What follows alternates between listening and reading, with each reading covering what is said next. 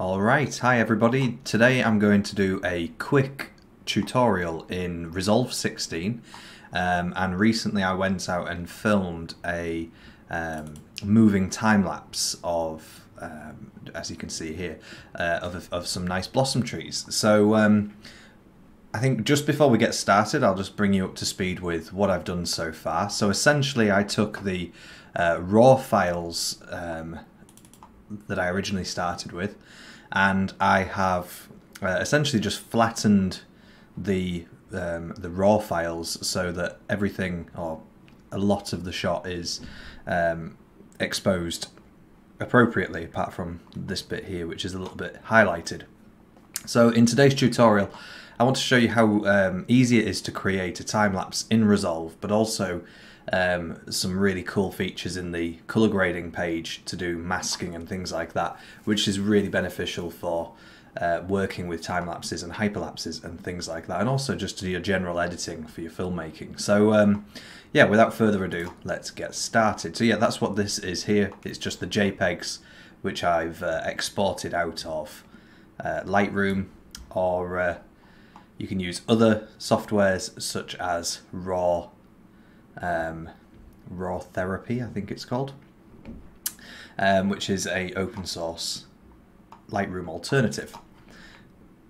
Okay, so with our Resolve open, let me just resize this so that everybody can see it. I know my screen is cropped in slightly, so we should be able to see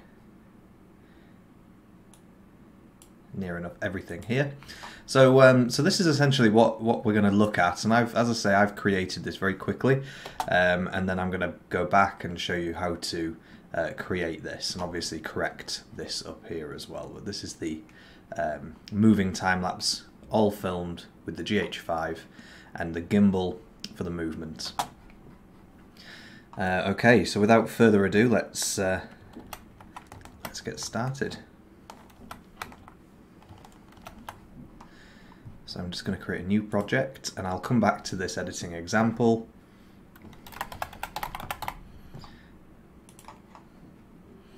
Okay, so typically if you're going to create a, import your time lapse and start working with it in Resolve, again, when you've opened up Resolve, you'll be dragged over to the timeline viewer like this, and with your media pool opened, you want to right click and import media. Now, it's straight away taking me to the JPEG folder. You might need to navigate to your folder in the first instance. Now, when it comes to creating time lapses and hyperlapses in Resolve, it's as simple as clicking the first image. Make sure that your images are in chronological order. I'm going to select all of them by pressing Ctrl A and then hitting Open. Now, what Resolve does immediately is it puts it into a timeline for us. It actually syncs the clips up to make a hyperlapse, time lapse, should I say, which is fantastic. And if I click and open this, this is what we get. So yeah, pretty much it's created a 24 or 25 frames per second sequence for us, and we can actually check how it is creating that by selecting the clip here and going over to in metadata, should I say, and yeah, so it's converted it to 24 frames per second timeline, and at the moment it's a 5K or close to 5K video because it was captured in RAW. So what we want to do from this point here is create a new timeline, and so to do this I've just right clicked timelines, create new timeline. I'm going to call this rough cuts. Use custom settings, go to format, and I'm going to change it to 1920 by 1080 and frame rate 24, and hit create. And now I'm going to drag this video here into this timeline. And what we will find is it's put the letterboxes on the side, which is exactly how we expect. Now your time lapse or hyperlapse will probably look very similar to this, and there is a bit of a jump in my first initial frames. As you can see here, the first frame, second and third don't quite match up, so I'm just going to scrub to where it's normalized and just get rid of that first bit so that the beginning of this shot plays through like this.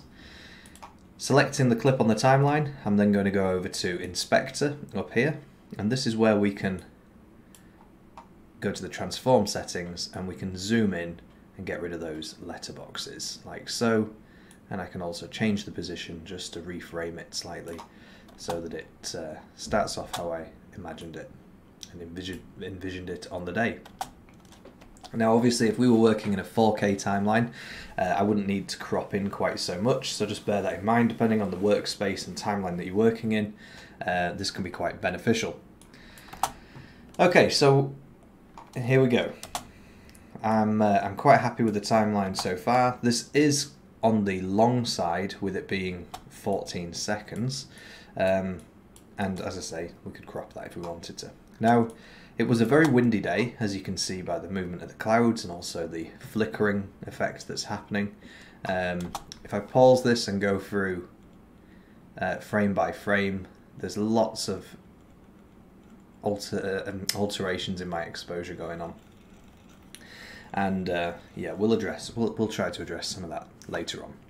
Now, even though this was filmed with a gimbal, and which is an electronic movement, with the wind there is still a little bit of jitteriness, and one feature that's built into Resolve is the stabilization tool. So what we're going to do is use DaVinci Resolve stabilization tool, and you double click this tool and essentially make sure the mode is set to perspective. You can adjust your cropping ratio, which is how much it's going to crop into the image when it's stabilizing.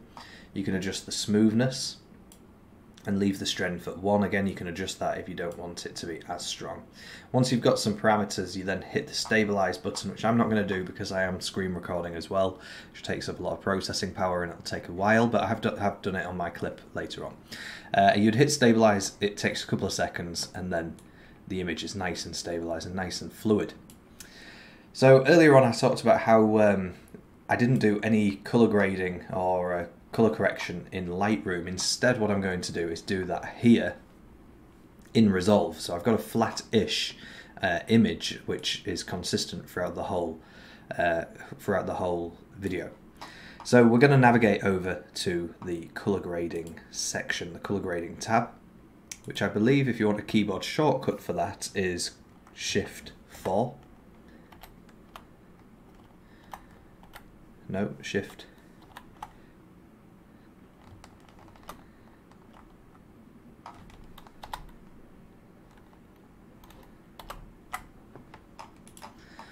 My bad, I thought it was one of those controlled. You can flick through. If you press Shift 1, for example, it brings up your project window. Shift 2 takes you to the media pool. Shift 3 takes you to clips. Shift 4 takes you to editing. So I assumed Shift 5 is Fusion. I assumed Shift 6. Oh, it's working.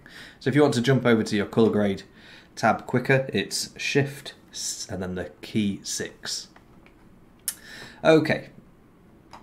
So we have our color grading monitor open, and we're going to talk very quickly about all this. It can look a little bit intimidating at first, but don't worry, I'm going to explain everything. So up here we have nodes. If you don't see this, nodes is probably turned off, so make sure nodes is turned on. Everything else you can leave as this. You might have your clips on display. Again, it takes up area, so I always turn those off. And yeah, we're going to get started. So in the bottom corner you've got waveforms. If you don't see the waveforms, just make sure the waveforms button is selected. We've got some tabs down here we're going to look at, and you've got the power windows and everything here that we're going to look at as well. So what we want to do using the waveform, if you've got any of these others open, just go over to waveform very quickly.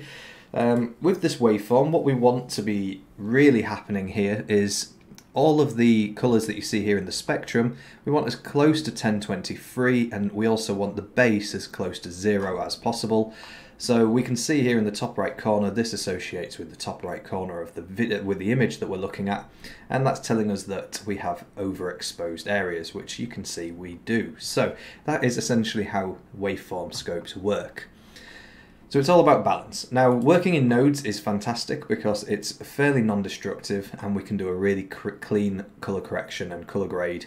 And I'm going to show you some techniques which are totally reversible if you don't like them. So First things first, with this node we're going to right click it and go to add node, and we're adding a serial node. This creates a version 2 of the first node if you like, and we could rename it. We'll get into good housekeeping in future tutorials because I don't want this to be mega long. Okay, so with this second node open, we're going to work with first the lift, gamma and gain settings. Now again, you've got some little dots here. Just make sure if you've got this, for example, just click this little dot here and it'll take you to your primary wheels. So by decreasing the lift, you can see there on the waveform, we want to get close to 0, and in the image you can see here that it's bringing out a lot of contrast. So think of lift a little bit like bringing out the shadows and things like that, making it more contrasty. And I'm just going to reduce the in fact, no, I'm going to leave gain as it is, and I'm just going to reduce the gamma very slightly as well. So gamma is again working on your midtones. So now if I click on number 2, we can turn this on and off, and you can see essentially what it's doing there. I'm now going to create another serial node, and you'll see why in just a moment. Now in this serial node, I'm going to increase my color boost really slightly. So that's down here. Setting number 2. I'm going to jump over to setting number 1. I'm going to increase my saturation a little bit as well. And you'll notice here now we're bumping our colours up a little bit more, so it's making it more colourful. I'm then going to create another serial node. So with this serial node, this is where we're going to get a bit more advanced. I want to sort out this contrast up here to try to get our exposure. There is still some data in here. We can see the clouds. We're going to try to normalize that as much as possible to match the opposite side. So to do that, we're going to click on this mask window, or this window as it calls itself, and we've got a load of options, presets if you like. If I click on this, it will create a shape like this, which we can move around, and you'll notice on this serial node it's masking out everything, so whatever I adjust will only be affected, the image will only be affected that's within this rectangle. So I don't want the rectangle, but you can get the gist. That'd be a circle, and etc, etc. What we are going to work with is this pen tool. Now the pen tool is handy because it's going to allow me to now draw around the area that I want. And for this, I'm just going to make this really rough because I did this with a little bit more care earlier on, which I'm going to revisit. So this is just for speed. So all I'm doing is drawing around the area that I want to adjust. I'm then going to go over and select fit again. So at this stage, what I'm going to do is, again, using the settings that we first looked at in this serial node number 2, I'm going to reduce the gain slightly, reduce the gamma slightly, and reduce the lift slightly. And as we do it, you can see here on the scopes exactly what we're affecting. Now if I go back over to this button here, you can see that it's leaving quite a sharp line. So although this is a bit more balanced, the line isn't. So what we're going to do is, going back to this window, I'm going to increase the softness. And what this should start to do, the more you increase it, the better the feathering is going to be between the two. Now, as I said earlier on, I've left, there's too much now contrast on the branches here, which we would have to rotoscope around this a little bit more carefully. So say, for example, we can see before and after. So you can see how that is affecting the image. And it's a lot more balanced. Now the problem we have next is when we click space, which plays through, this this mask doesn't move. So essentially what we start to do then is affect this whole area, and later on the issue isn't as bad. So this isn't great for moving time lapses. It would be fine for time lapses because it's not moving, the passage of time is moving but the image isn't moving. However, we've got moving time lapse, or even for hyperlapses, this can come in handy. So how do we get around this? What we're going to do is we're going to do some basic tracking. And for this next section I'm going to open up my previous project. So just bear with me 2 seconds. So this is the Blue Peter moment. Here is one I prepared earlier on. So I'm at the exact same position and point as I was earlier on, and I've just done a little bit more to this one, but as you can see, I've been a bit more careful around the branches. So what we're going to do is effectively mask this shape. I'm just going to select my power window.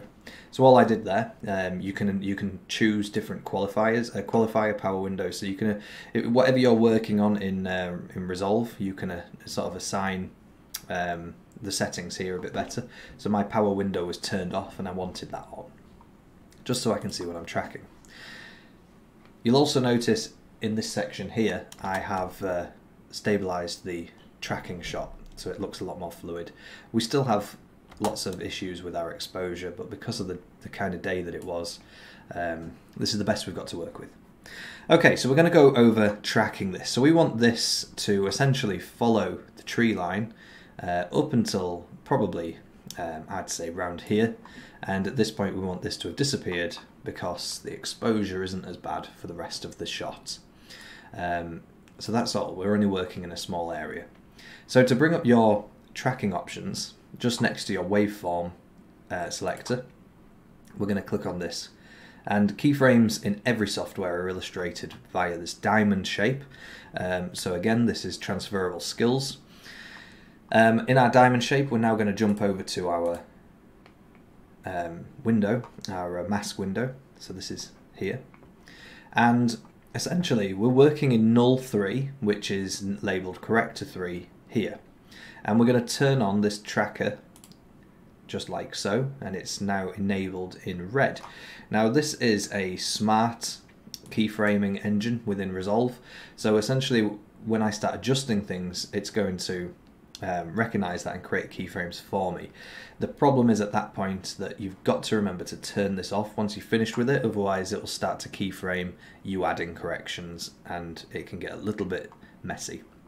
So just be aware of that. So I've turned on corrector 3, and at the moment there's no keyframes because we haven't told it to do anything. All I'm going to do at this point is just move this around subtly, just to tell it at the start I want this power window, this mask should I say, to be here. And now you'll notice a keyframe has popped up. And I'm just going to move the timeline down to here, and I'm going to grab this mask and drag it to here. And then at this point, I want the mask to be gone, and just to make sure it's not overlapping anywhere, I'm just going to jump back to 12 and move it a little bit further out. Okay, so now you'll see we have our track points, and if I go back to the beginning, we can see it's doing a good job at following along. Every now and then, that's probably a little bit too far away, you can just sort of push it back and keep it in place. And you can add more keyframes depending on your preference. So again, I want this to be nice and quick, so that looks fine. Now if you want to see it without the power window, what I like to do is, well, I've got another node here, so you can click on another node which will just hide the lines, and you can sort of watch it through and see if you can see anything. I could also at this point hit P on my keyboard or Control F, and that'll bring up full screen, and we can sort of see if it's really noticeable. Which, happy to say, it's looking good. So that is essentially how you work with creating this null. And you can sort of see what I've gone for in this as well. I've created a serial node after this mask, essentially so that I can jump between the power window being on and this one off. And if I turn this on and off, you can see that I've just really darkened it and added a bit more contrast. Now the great thing about serial nodes is we can keep adding them. We can also add parallel nodes, and a parallel node will essentially allow you to work across the same image in parallel to one another, and it creates this extra mask node, and this is our output over here. So parallels are quite useful, especially if you're working with double, if you're masking off two things in a scene, you can have two parallels. It can be quite handy. So yeah, that's basically that. I could also go further than this and then add my own. So this, if we call this my color correction, I could then go into doing some more grading, and again, grading is all to your preference, and yeah, you essentially just tweak it to however you like it. So if I was to do something like this just to finish it all off, we have a finished output that looks like this. So say for example, I'm happy with this grade, and I want to re-speed this. Well, we're coming to the end of the video now, so that's it. That's all I wanted to show you in this tutorial. This next bit is just a kind of a quick one if you're not happy with the speed. A nice powerful feature in Resolve, if I just right click this and go to retime controls and turn those on, and I'll also turn on the retime curve. What I can do at this point is by clicking on this little, you can't really see it very well through the video, but there's a little down arrow here, and I can change the speed of this to 200%, and essentially that's going to make it 100% quicker. So it's adding more speed to the time lapse, and we get something like that. We can also then fade in and fade out, and yeah, have a good time. So, so that's it for this tutorial. Hopefully you found that helpful for creating time lapses and hyperlapses in DaVinci Resolve. As I say, it is really quick, and I especially like the fact that it creates it in its own little video file, and then you can adjust your timeline and add it into it. So that's it. Thanks for watching.